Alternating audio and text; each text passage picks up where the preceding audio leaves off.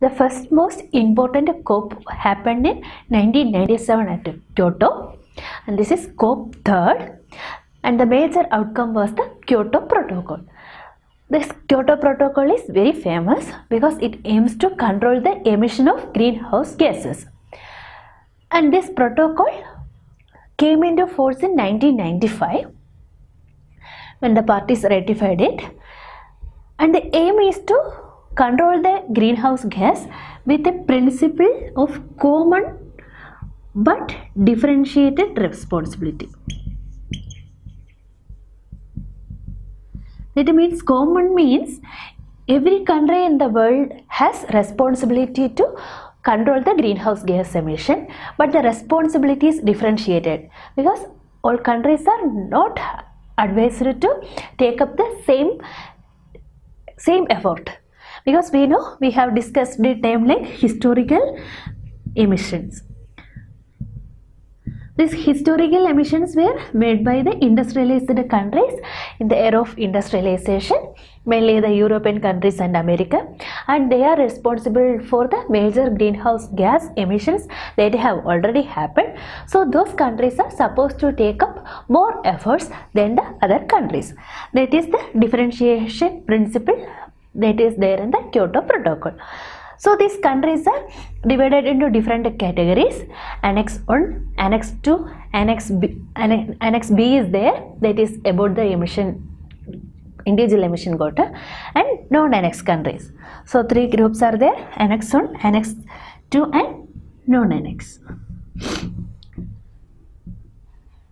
And Annex 1 countries include 37 industrialized countries and the European Union.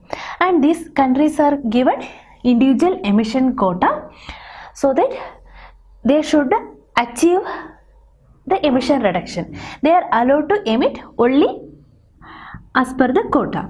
They are not supposed to cross the quota limit. If they are crossing the quota limit, there are legal measures and other measures specified in the protocol what they should do. That means the protocol is legally binding on the Annex 1 countries for the emission reduction. Annex B. So Annex B is about individual targets. So each country is given different targets according to their capacity and industrialization levels. And how this Kyoto Protocol works? Kyoto Protocol works, we saw that they are given quota, and if they are not following the quota limits, there are different mechanisms like joint implementation, carbon trading, clean development mechanisms, by the way of which they can buy extra quota, or they can sell the quota unused also. That carbon trading is to encourage the countries to take up more emission targets if they are able to implement more than that they have committed. And in the Annex 2 includes 24 countries and the European Economic Union. So this European Economic Union and 24 countries are supposed to support the other countries in adaptation and mitigation measures. They are supposed to provide funds and technologies and transfer technology to other developing and underdeveloped countries, so to help them to adapt to the climate change and also to help them to mitigate the emissions. And other countries are included in the non-annex category. And this Kyoto Protocol has mentioned certain gases as the Kyoto gases, where they are supposed to control the emissions. And these are the greenhouse gases mentioned. Initially, there were 6 greenhouse gases: carbon dioxide, methane, nitrous oxide, hydrofluorocarbons, perfluorocarbons, and sulfur hexafluoride. And later one more gas was added in the list, and this happened in 2012. 2012 COP it was added, and initially in Kyoto COP there were 6 gases. They are commonly called as Kyoto gases, and this is the gases the protocol is trying to achieve the emission reduction.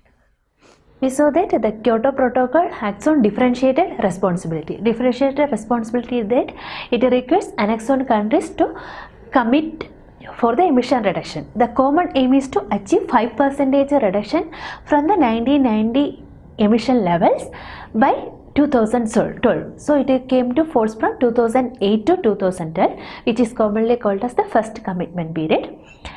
And it was further carried on with the second commitment period from 2013 to 2020. It was agreed in the COP 2012. And in this, there were individual targets given, which are mentioned in the Annex B of the protocol. So this is the case about the Annex countries. What is the responsibility of the non-Annex countries? There are two different actions: nationally appropriate mitigation action. So these are adopted by the developing countries like India, China, etc. So they are given flexibility to adopt mitigation plans that are appropriate for their condition, economic and development conditions. And these are not legally binding, it is voluntary. So if they are not able to commit to their commitment, no action can be taken against these countries, but they are encouraged to individually take up voluntary actions for the mitigation reduction. And NAPA is for undeveloped countries, underdeveloped countries. So they are focusing more on the adaptation. This NAPA is National Adaptation Program for Action.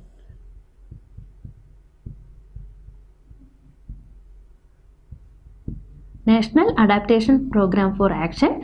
Mostly underdeveloped and least developed countries, commonly called as LDCs, are at the risk of the climatic disasters caused by the global climate change.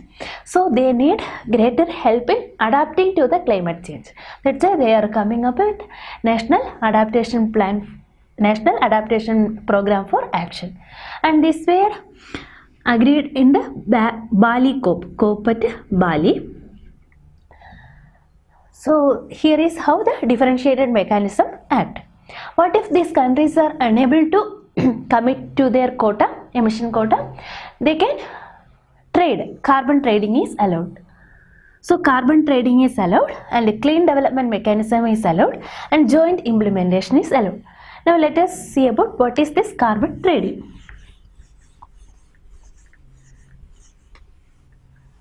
So carbon trading, the carbon units are traded as like any other commodity.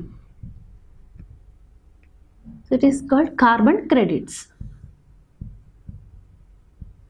For example, if a country is achieving more emission reduction than their quota, they can convert it to carbon credits and can trade in the international market. So other country which was not able to achieve its quota can purchase this carbon credit from the country and can show in their records that they have achieved their quota targets.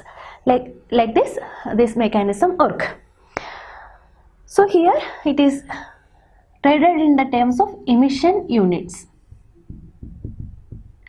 So emission units are mentioned in the terms of tons of carbon dioxide. How much ton of CO2 reduction is achieved, that is the unit. And this carbon market contains three types of units. One is removal unit,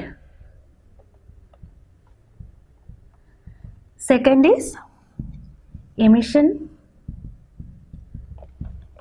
reduction unit, and third is certified emission reduction unit.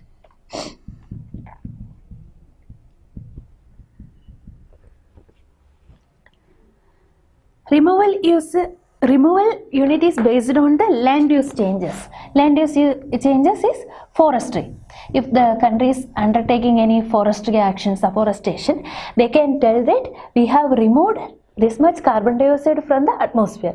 That is the method of carbon sequestration, right? So we can calculate the amount of carbon dioxide that is removing from the atmosphere also, and it can be traded in the terms of removal units. And emission reduction unit is from the joint implementation. Here the joint implementation is there. Joint implementation is there. One Annex B country can implement a project in another Annex B country. So it is joint operation. So two countries can come together. Both are Annex B countries come together and implement a project, and the person who is implementing the project can claim the emission reduction units that it has achieved. For example, some projects like solar power projects, so they will achieve some emission reduction, right, compared to the coal thermal projects. This emission reduction achieved by the solar power project can be calculated as unit. Similarly, if they are implementing any energy efficiency project, for example, a replacement of incandescent lamp with CFL lamps, we are achieving energy saving there. Energy saved means emissions reduced, right? So this can be calculated in terms of the emission reductions achieved. So this is also one unit that can be traded. And next is certified emission reduction units. This is achieved by the clean development mechanism. Clean development mechanism is implemented by the Annex B countries on any other non-Annex countries. So they are undertaking some projects under this clean development mechanism, and they will get certified emission reduction unit, like how much this project has achieved emission reduction in the implementing country. So all this transaction will be registered in log. There is a repository for the transaction in carbon trading. All these are registered and monitored. For engineering services general studies video lectures, visit www.iesgeneralstudies.com. For mechanical engineering video lectures and question and answer discussion, visit www.getnet.com.